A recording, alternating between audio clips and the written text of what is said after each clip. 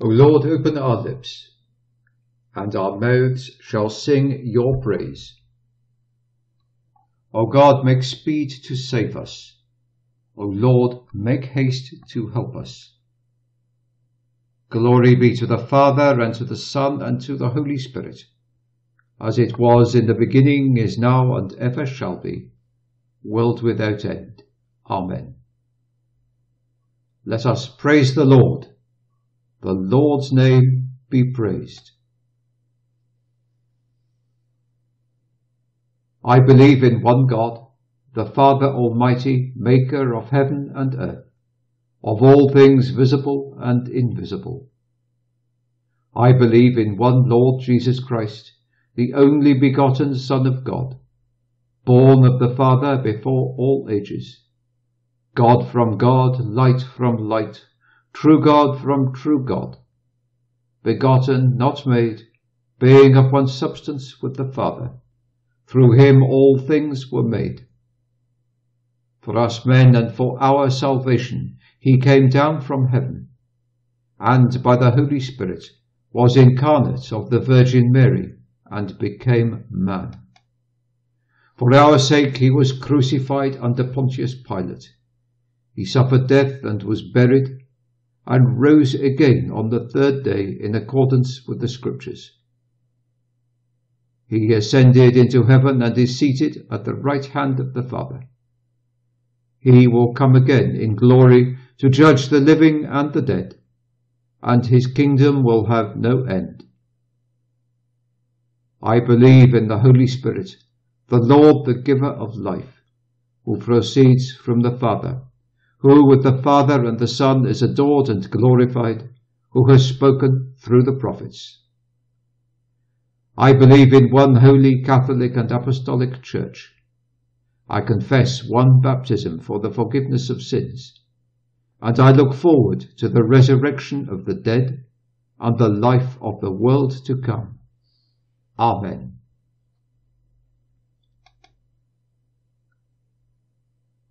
The Lord be with you, and also with you.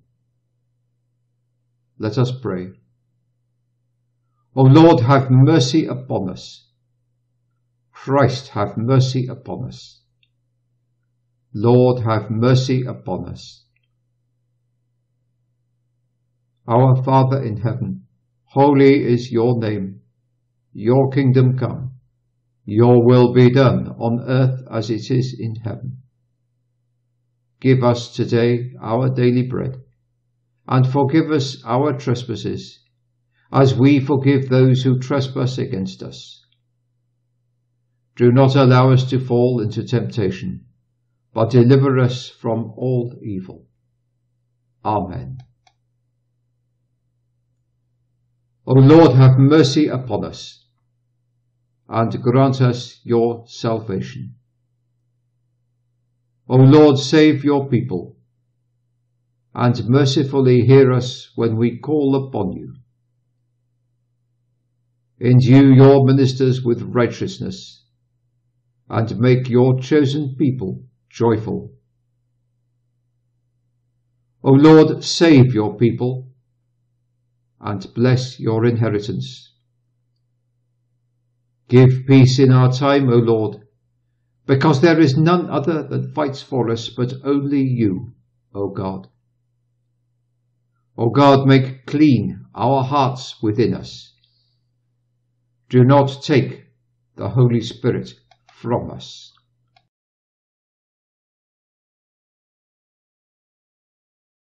The Book of Joshua, chapter 3. Bright and early the next morning, Joshua and the Israelites left Shittim and came to the Jordan. They camped there before the crossing of the river.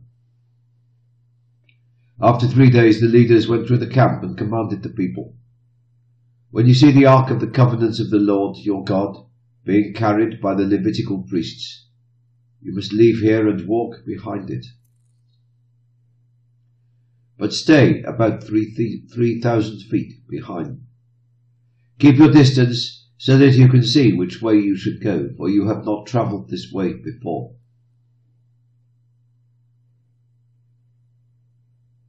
Joshua told the people, "Ritually consecrate yourselves, for tomorrow the Lord will perform miraculous deeds among you."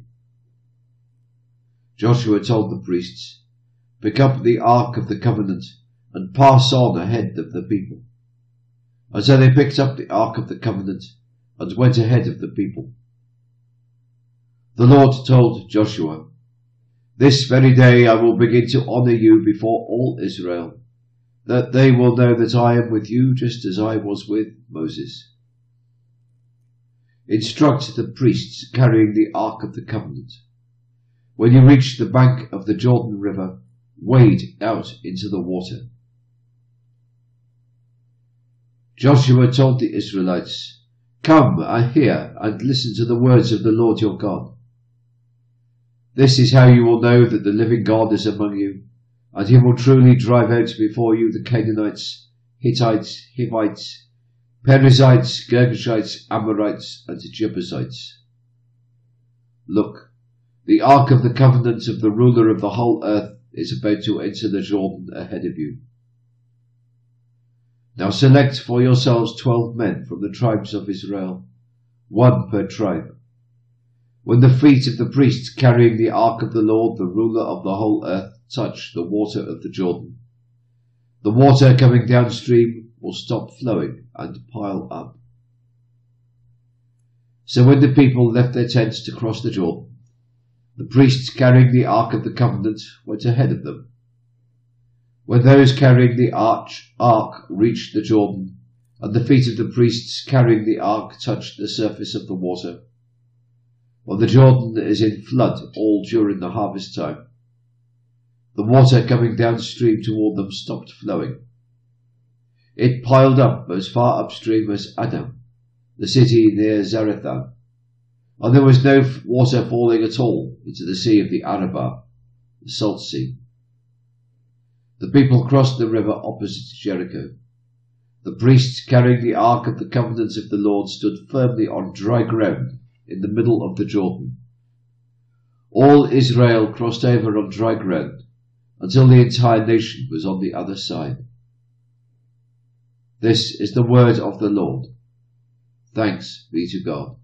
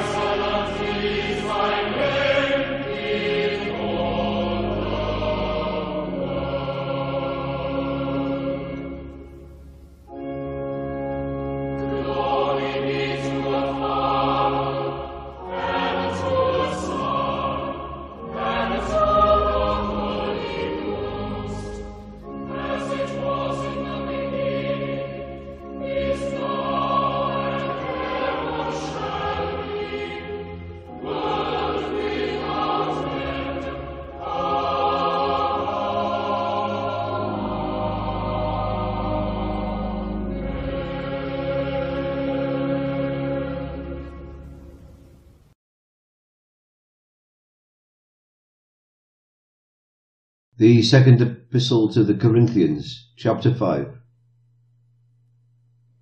It is the love of Christ which is moving us, because we are of the opinion that if one was put to death for all, then all have undergone death, that he underwent death for all, so that the living might no longer be living to themselves, but to him who underwent death for them, coming back from the dead. For this reason, from this time forward, we have knowledge of no man after the flesh. Even if we had knowledge of Christ after the flesh, we no longer have any such knowledge. So if any man is in Christ, he is in a new world. The old things have come to an end. They have truly become new. But all things are of God, who has made us at peace with himself through Christ, and has given to us the work of making peace. That is, that God was in Christ making peace between the world and himself, not putting their sins to their account, and having given to us the preaching of this news of peace. So we are the representatives of Christ, as if God were making a request to you through us. We make our request to you in the name of Christ. Be at peace with God.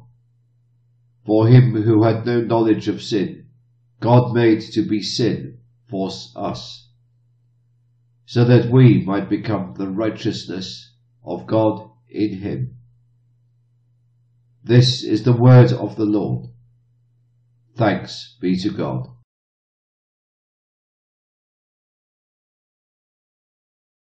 Collect for peace. O God, from whom all holy desires, all good counsels, and all just works proceed, give to your servants that peace which the world cannot give, that our hearts may be set to obey your commandments, and also that by you, we, being defended from the fear of our enemies, may pass our time in rest and quietness, through the merits of Jesus Christ our Saviour. Amen. Collect for aid against all perils. Lighten our darkness, we beg you, O Lord, and by your great mercy defend us from all perils and dangers of this night. For the love of your only Son, our Saviour Jesus Christ. Amen.